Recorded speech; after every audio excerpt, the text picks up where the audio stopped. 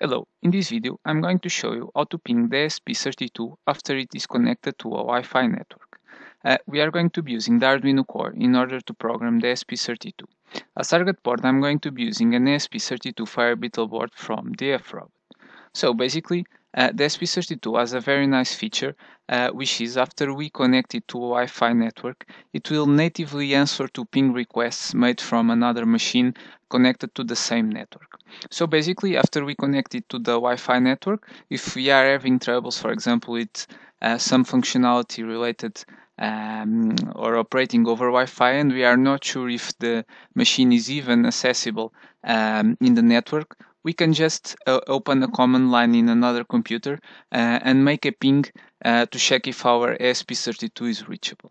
For example, this is very useful if we are trying to set up a simple web server on the ESP32, trying to serve a web page or something similar, and we cannot reach it using, for example, a web browser. So with this ping feature, we have a way to check before going to more complex debugging approaches. We have a very simple way to check if the ESP32 is reachable. So basically, as I've said it, the ESP32 will answer natively to this ping request, so we don't need to write any specific code to handle this ping request from another machine.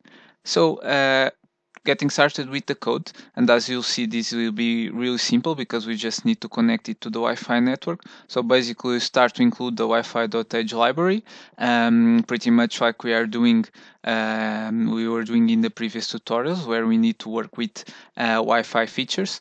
After that, we need the credentials of the Wi-Fi network so we can connect to it, more precisely the network name or SSID and the password. And then on the setup function, we'll start by initializing here a serial connection, because we are going to need to know the IP of the ESP32 in order for us to send the ping request. And after that, we are going to simply connect the ESP32 to the Wi-Fi network by calling here the begin method on the Wi-Fi extern variable that gets available from this include.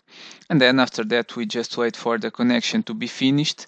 And as soon as we are connected to the Wi-Fi network, we will print here the local IP assigned to the ESP32 on that network, just by calling this local IP method again on the Wi-Fi extern variable that takes no arguments and will return the IP, which we can directly print. So in terms of code, it's just it. As you can see, we can even leave an empty loop because all this ping functionality will be handled under the hood. So we don't actually write any code for it. We just need to make sure that we are connected to a Wi-Fi network. So I've already uploaded this code to my ESP32. As you can see here, I'm going just to reset it so you can see it running again. And as you can see, I have here the IP of my ESP32 on the Wi-Fi network.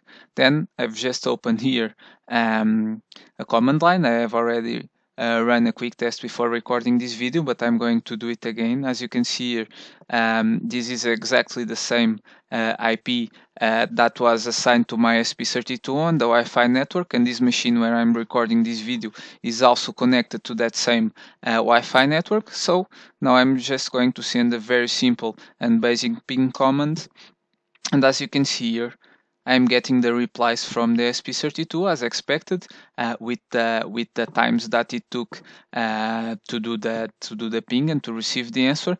And as you can see here, we have sent 4 packets and we have received 4 packets, and the ESP32 answered as expected. So if I was debugging some program on the ESP32, at least I could know that it was reachable from this machine. So this is an interesting feature. Probably is one of those that can get a little bit unnoticed. I've just very recently noticed that this feature was available, and I think it's a very interesting one. So we can play around a little bit and check and try to reach it, the ESP32 on our network. So thank you very much for watching this video.